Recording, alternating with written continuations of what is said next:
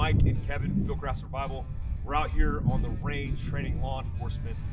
Lucky to have two SWAT guys with us. We're going to train alternate positions today. We've talked alternate positions in various forms. I'm going to concentrate on standing in the open and the benefit of reducing your signature via an alternate position. Kev's going to be discussing some other things as well. So I'm going to talk about shooting from inside cover, shooting from inside buildings, getting multiple points of contact, and building that solid, stable, and durable position for engaging targets at distance. All right, let's do this. Guys, I got two Matts, Matt and Matt Squared. We're out here talking alternate positions, and it's all about changing levels. One of the things that we talk about in mindset as related to like technical training is your capacity and capability to process information. And here's my pet peeve with alternate positions. Look, when you're doing alternate positions, you don't want to oversaturate or over task saturate the guys who are doing the alternate positions by making them do a 5-step process per alternate position. Meaning, if I have these guys go prone, which I'm not going to do that to them because it's kind of muddy, but I'm not going to say, hey, this is the 5-step process to get there. Because what I'm doing is I'm basically making their brains focus on what to do position-wise, when if I just focused on their natural ability to get to that position and to become more efficient over time or over reps, then it's a lot better for everybody, because then they could maximize that capability and focus on downrange where their attention should be in the first place. It's a tidbit, capacity, neurological, nerd stuff process. And so the bottom line is, let's not overcomplicate something like going to a knee, squatting, kneeling, going to the prone. How about we just do it and build efficiency based on the person? One thing as a tactician, as an instructor for Fieldcraft Survival, I don't like is this idea that as a tactical instructor, there's a one answer and solution for a tactic. We are all different people, different sizes, shapes, and they vary. I mean, some guys like can't take a left knee because their left knee's blown out. So we have to be able to adapt, and I'm gonna show you that adaptation with these SWAT guys just working through different positions. So here's how it works. So basically, what I'm gonna do is I'm gonna have these guys go live. We're gonna do 3 shots per segment, per iteration, for the sake of repetition. And when we shoot 3 rounds downrange, I'm gonna call the alternate position, and Matt are simply gonna replicate the position that I call. They will become more efficient. And what I tell students in our open enrollment classes is, if you don't know the position, then look to your left and right and try to figure it out on your own. Over time, over repetitions, we'll adapt. All right, so the first position we're gonna shoot is feet together. Feet together. Shooters ready, stand by, threat. Threat.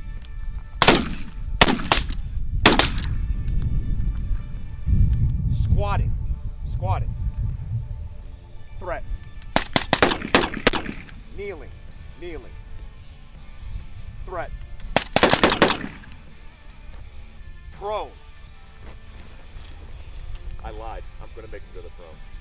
Threat.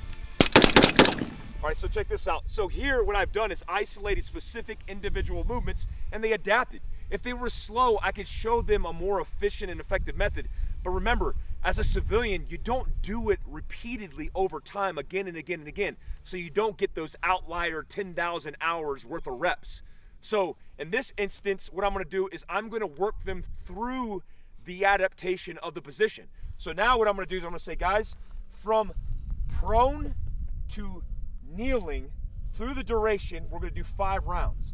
Meaning I want them to shoot through the positioning. Just because you're going to a position doesn't mean you stop the gunfight. So now we're learning to move and shoot through the positioning just like you would do in real life. You wouldn't go boom, boom, okay, wait a minute, boom, boom.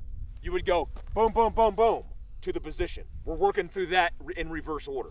So all right, guys, from prone to kneeling, 5 rounds through the duration. Stand by. Threat.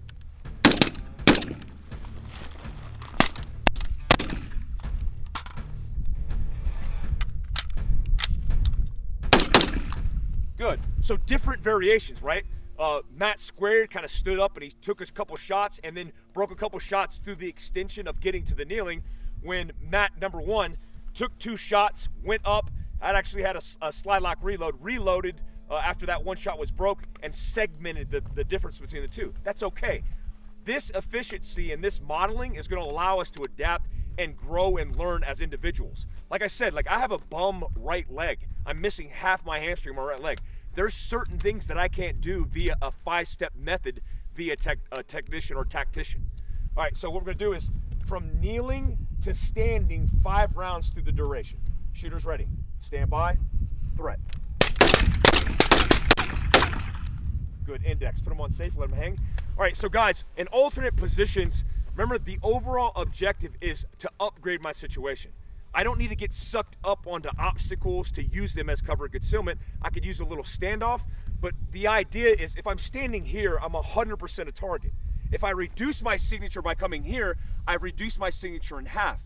If I go to the prone, I've segmented that in half, reducing the chances of me being hit, the hit probability by the bad guys. So there's a whole bunch of good reasons why we would get in alternate positions. I'm gonna let Kevin talk about specific ways in which you can reinforce your position in an alternate position. Thanks for the help, guys. Hey, I'm here with Matt. He's a SWAT police officer. And we're going to talk about shooting from this window. So the principles of shooting a non-standard position are you want to be solid, stable, and durable position.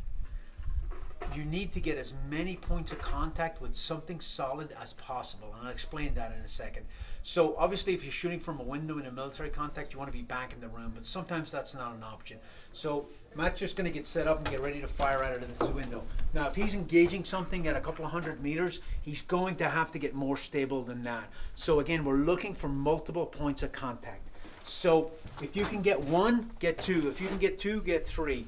So let's start here. If Matt pushes that weapon against that solid position, that's 1 point of contact. Okay? Now, if he squats down and drops that barrel on, or not the barrel, but the rail onto that solid position, now I've got 1 here, and I've got 1 against here, so I've got 2. Okay? If you can get 2, get 3. If Matt pushes his back against that wall and puts that ass cheek against this solid position, that's 4, that's 3 positions, 3 solid positions. Now, is that good enough? Maybe, but why not try to get more? So if Matt takes that right knee and puts it against that cover right there, now we've got 1, 2, 3, 4 very, very solid positions to shoot from. We need to, when we train Army guys, we see them a lot trying to hold the weapon like this. Doesn't matter how you hold the weapon, whatever is most solid. So if I tell Matt to take that left hand and drop it on there and put some downward pressure on that weapon, if that's what works, that's fine. We're looking for something very, very solid to take an accurate long-range shot. So again, multiple points of contact. If you can get 2, get 3. If you can get 3, get 4. Now, when Matt runs up here and he jumps into this position, he's not going to get in one position at a time. He's not going to try to put his weapon in, then his shoulder, and then he needs to practice over and over again, coming in and hitting all those points all at once, taking that shot and moving to the next position. You don't have time to linger there. So as he gets up there, just come back here, Matt. Just do me a favor, move into that position, get solid. Bang, and he's shooting and he's moving again. You're not giving the enemy time to get a fixed position on you. Get in there, solid, stable, durable. Take your shots and move to the next position. Okay, so knowing the principles of what makes up a good solid position, you can apply them anywhere. So that's one position. Matt here, we're going to move in and we're going to look at another position. So let's go in here. So we're going to try to shoot out of this window. So I'm going to bring Matt up, put the weapon solidly here. Now again, he can lock in against here, that's one position, or he can drop the weapon down. Now he can either bring it back, if he can squat down, push forward on it, I got a point of contact here. If he can get that solidly against here, you can grab up here. That's another point of contact. You can grab up here if that's what works for you. But the problem is, this arm here is kind of out there flapping, which makes for a very unstable position. And there's no real good way to secure that. Now people all the time forget about shooting from buildings. Use the furniture and use whatever's available. So we look here, we don't have any furniture, but we got a pallet. I can take this pallet, I can jam it in solid there, and Matt can drop his right elbow on that position, and it's going to help him secure and take that long range shot with much more precision. Again, he's got that ass cheek pushed up against the wall. He's got his knee against the forward wall. He's got points of contact here, here, there, and there. Solid, stable, durable, and very capable of taking that long range shot very accurately. So obviously that position we set up in is just to show you the points of contact. Obviously we're not going to stick our barrel out the window. We're going to get back deep in the room if possible. So Matt's back deep in the room right now, and he's using what's available. We got some pallets and stuff to set up on. Now he's trying to get again as many points of contact as possible. Is it too low for you to throw your elbow up here? Is that better or worse? Worse. Okay, so you drop your elbow and then lean against it maybe, if you can. You're going to use it, and even the slightest little, just putting your knee against something semi-solid and getting locked in, it really helps, especially with long range. Now, we're not going to neglect the fundamentals of shooting. Okay, we're going to get proper eye relief behind our optic. We're going to keep our optic level. We're going to breathe properly. We're going to manipulate that trigger nice and slow. We're going to do the shot release, follow through, watch our impact, adjust for wind, and then take a second shot correction. Okay, so we're going to walk through a couple of shots right now. So go ahead, Matt, on your time, go ahead and engage that target.